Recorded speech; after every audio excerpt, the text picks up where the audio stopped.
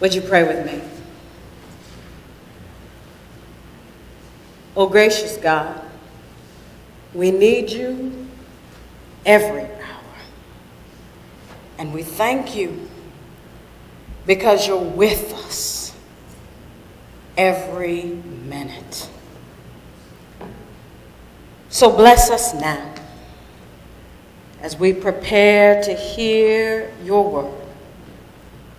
Hide me behind the shadow of the cross, that it's your word, your voice, your good news that is proclaimed. Through Jesus Christ our Lord. Amen.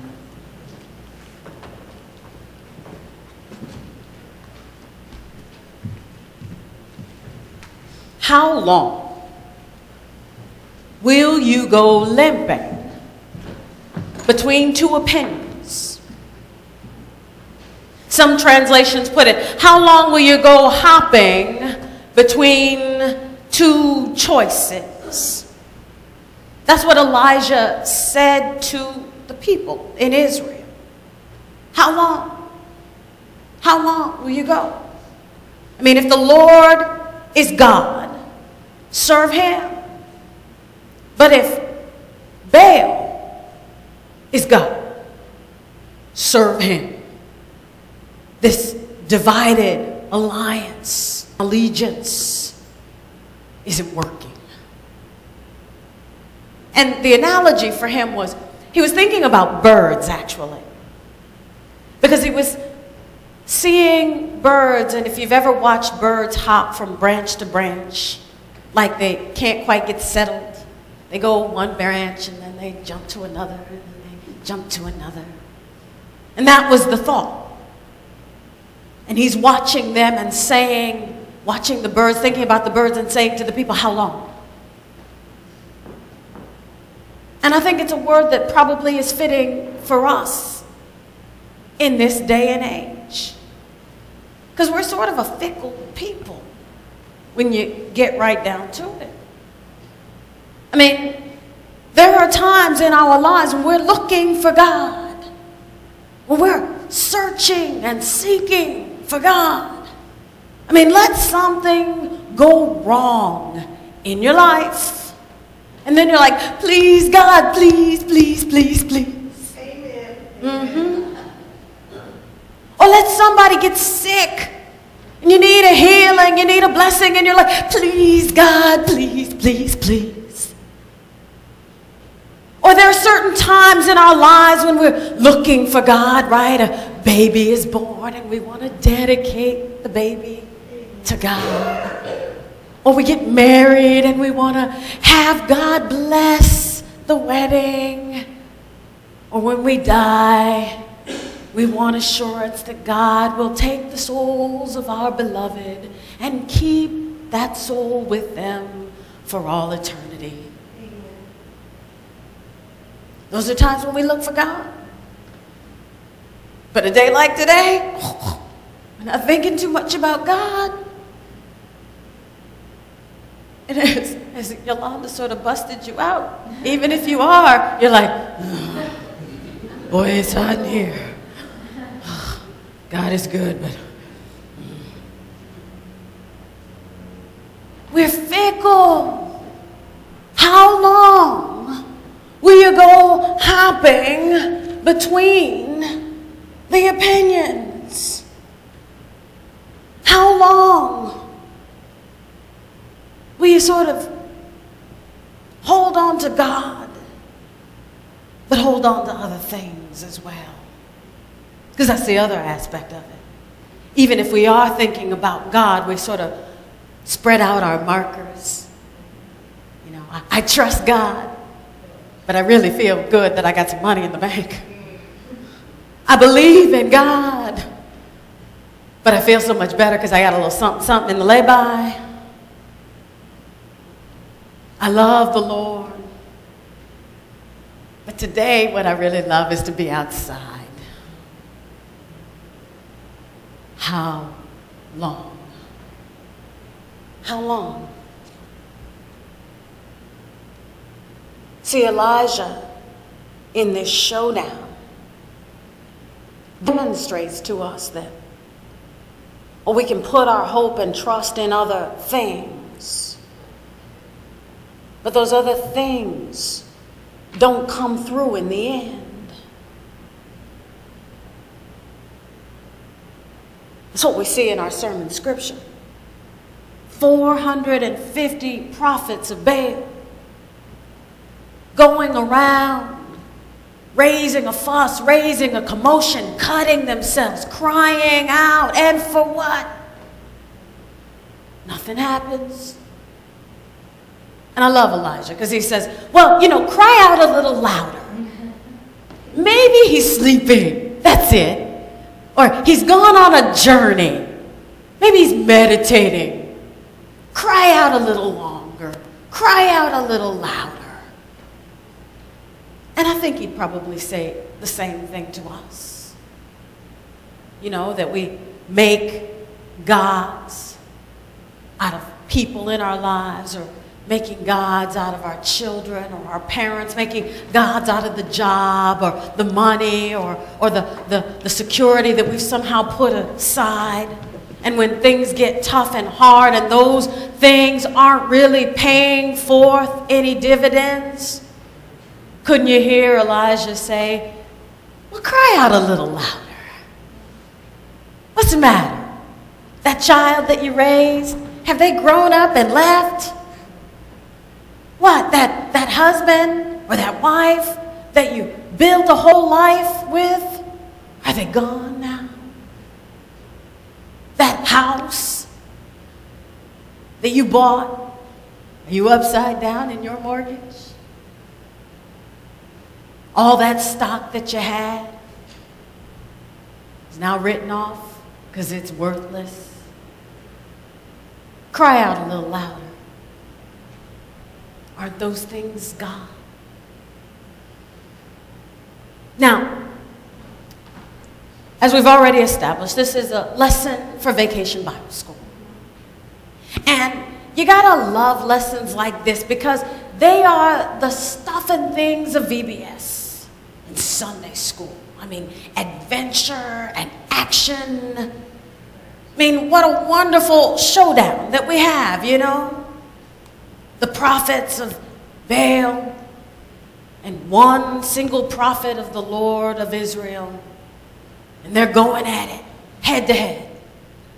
You sort of hear, Sunday, Sunday, Sunday, Sunday. Nobody else watched those?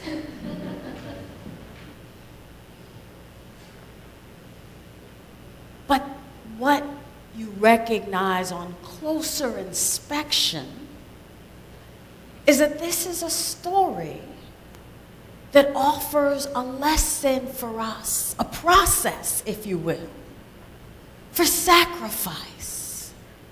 And it makes it really useful for us to hear as adults this process for sacrifice, more than just the showdown. Do you want to hear about the process? Yeah? You're sort of captive. You might as well say yes. Because Elijah would say then, come closer to me. The first thing, and it might be helpful, grab your Bibles. Amen. I like the idea of using a Bible in church. What a concept, right? Kings might take you a little longer, so I'll wait for you to flip pages. 1 Kings 18.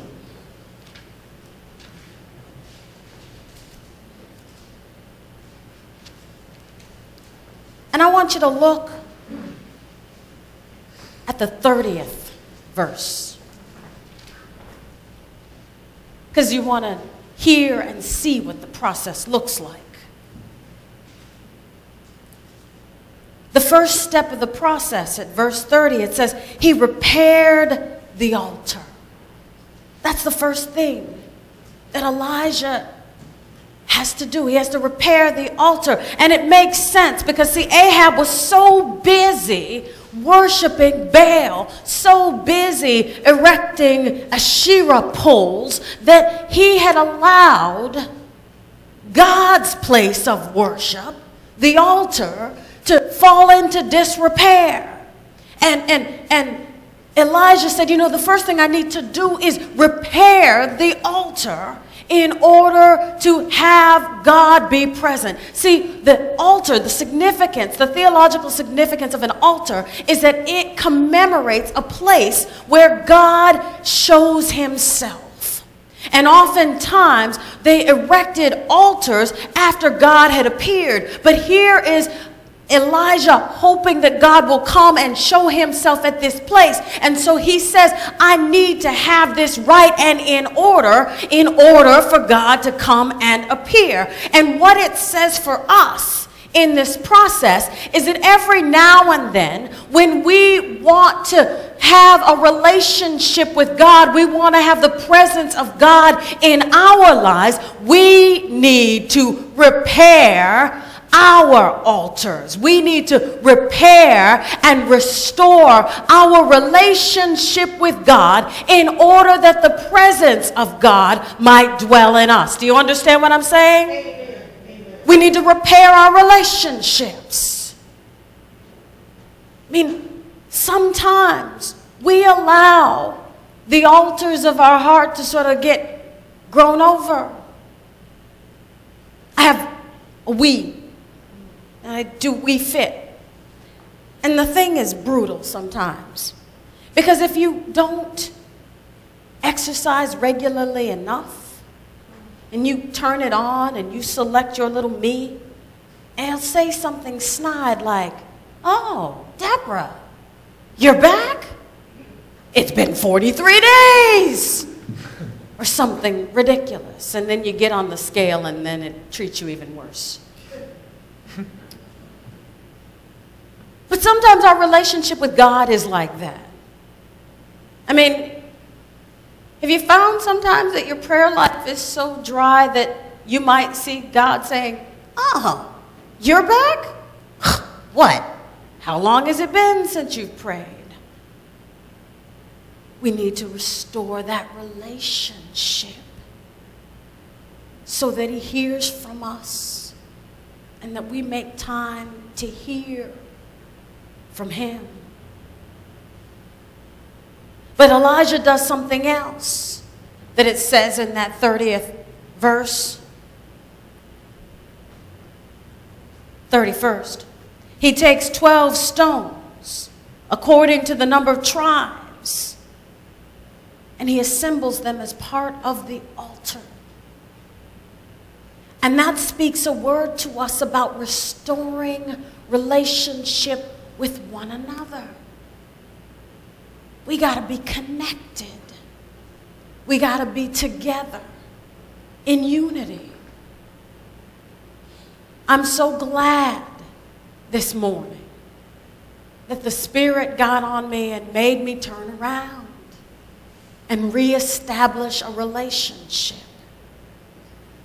Because in doing so, I know I won a brother and a sister and a family, as God would want it to be. We have to restore the relationship, and that's the altar. Now you have to understand the other thing. There's a little more to the significance of the altar. Yes, it is the place of presence of God, but if you translate the word, the Hebrew verb that is most commonly associated with our word altar is slaughtering place. That's what the altar is, a slaughtering place. It is the place to slaughter the sacrifice. Now, I know most of us would say, well, what is it that we have to slaughter? What would we have to slaughter? Well, that's where we would reference the Torah. Deuteronomy chapter 10, verse 16. It says, therefore, circumcise your heart. What we slaughter is our hearts. And see, what we're supposed to do is cut away the hard part. You know, the part that is stubborn, the part that is inflexible, the part that is willful. We're supposed to cut that away. And you know, it makes sense when you think about slaughtering, because what's the first thing that the priest would do and have the family who's bringing the sacrifice do with the animal for slaughtering? They would skin it. Now, I'm not trying to be gross, but you think about it, they were taking off that outer covering so that the tenderest part could be offered up to God. We are to slaughter our hearts, cutting away that which is hard and inflexible to offer up the tenderest parts of ourselves on the altar of sacrifice. That's the second thing that we have to do. After we've repaired the altar, we've got to cut away our heart, what is inflexible, and offer it up to God.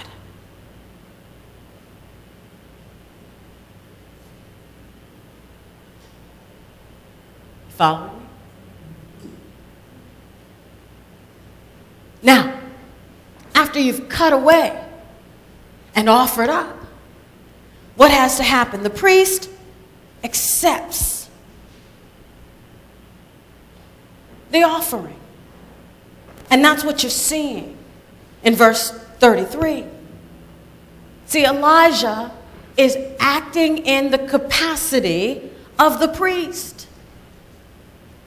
Now, the cool thing about this is that we too have a priest, a high priest, who's accepting our offering.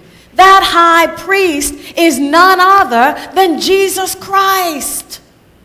He's accepting our offering. He's the one who's interceding for us. In fact, he made the ultimate sacrifice for us so that he can accept our sacrifice to God. Now, that gets you part of the way.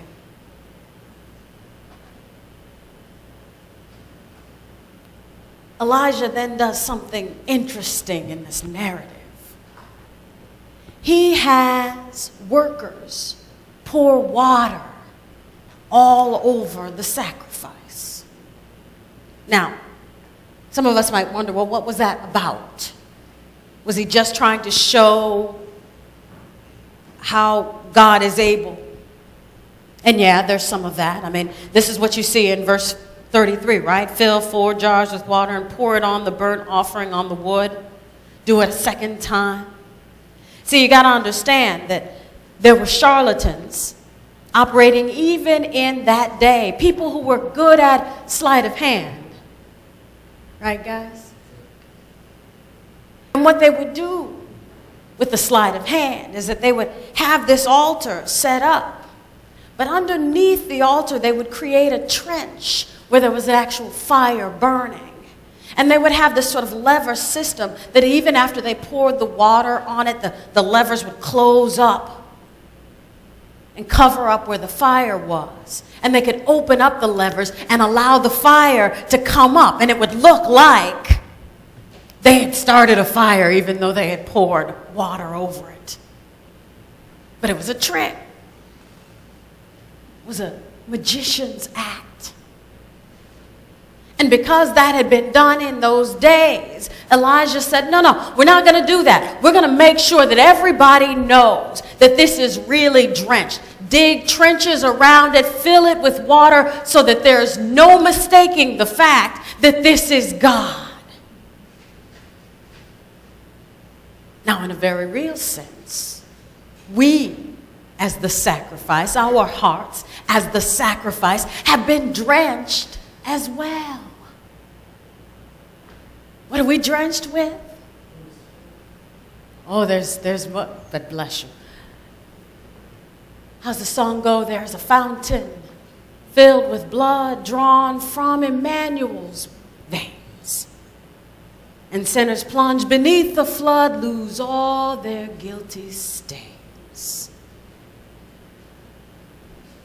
We are drenched with the blood of the Lamb, but we're also drenched with the waters of his sacrifice. Because remember when Jesus was on the cross and they poked him with the spear, pierced him with the spear to see if he was really dead. And when they pierced him in the side, the blood and the water came streaming out. We're effectively drenched in that sacrifice. But then after we've been drenched in that sacrifice, we're drenched in the waters of baptism. I mean, because that's what we do in baptism. We symbolize outwardly what's already happened inside of us. And we take to the waters of baptism where we're drenched again. And then the drenching happens each and every time you sit under the word, because what it says in the word is that we're washed in the waters of the word. So we are drenched. We are drenched. And that drenching is continual. Just like the workers pouring the water over the sacrifice multiple times. And you sort of think, well, how could fire start with all that water? With all that water. But that's where the power of prayer happens. Because you know, it's not us. It's God.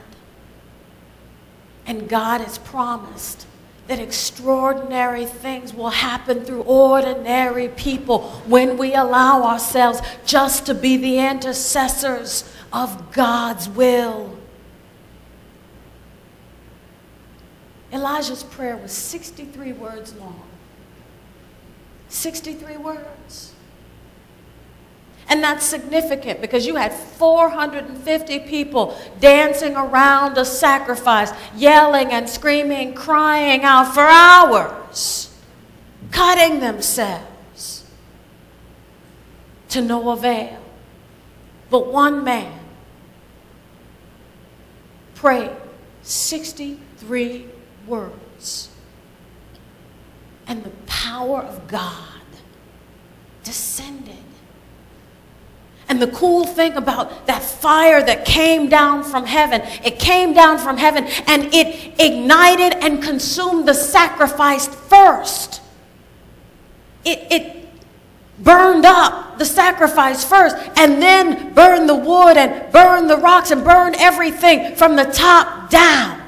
So no one could say there was a trick. Nothing had come up from the bottom. It burned from the top down. And you know, when I think about that fire coming down in that way, I can't help but think about the Acts of the Apostles on the day of Pentecost when the Holy Spirit came down and ignited, landed like tongues of fire on each of the people that were assembled, and all of a sudden they started praising God. We see fire can consume, but fire can also fill us. And allow us to praise God with power.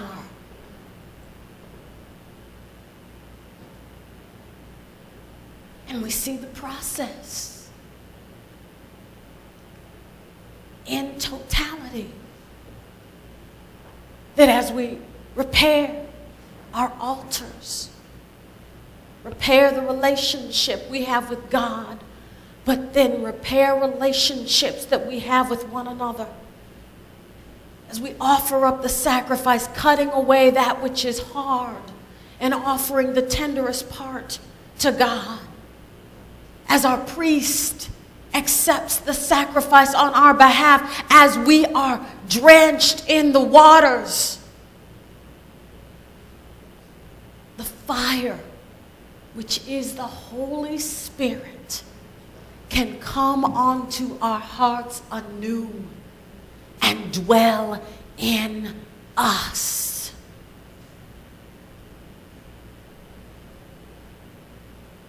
And let me tell you something. When that process is complete, everybody sees it. I mean, you can literally glow with the anointing of God. Where people know, and they might not even be able to articulate it, but they say there's something about you. I remember Matt's prayer, talking about, well, what must I do? Something about you. I want to be like that. I don't even know what that is, but I know I want it. It's the power of the Holy Spirit when you go through the process. And you know what? There's only one response to that. It's joy. It's joy. It's praise. I mean, look at what happened in the narrative when the people saw how the fire had come and consumed everything. I mean, they fell on their faces and started praising God, saying, there's no God like Jehovah. There's nobody like our God. Nobody could do that for us like him. The Baals weren't any good. The Asherahs weren't any good. The husband or the wife that you might put your stock in, they're not going to cut it. The children are not going to cut it. The money you have is not going to cut it. The house that you bought is not going to cut it. It's nothing but God. Nobody can save you. Nobody can change you. As Andre Crouch said, can't nobody do me like Jesus. It's only him. And we have to praise him because of what he's done. Worship him because of what he's doing. Acknowledge him because no one can save us like he can. It's what happens as we follow the process. And what results is joy. Amen? Amen.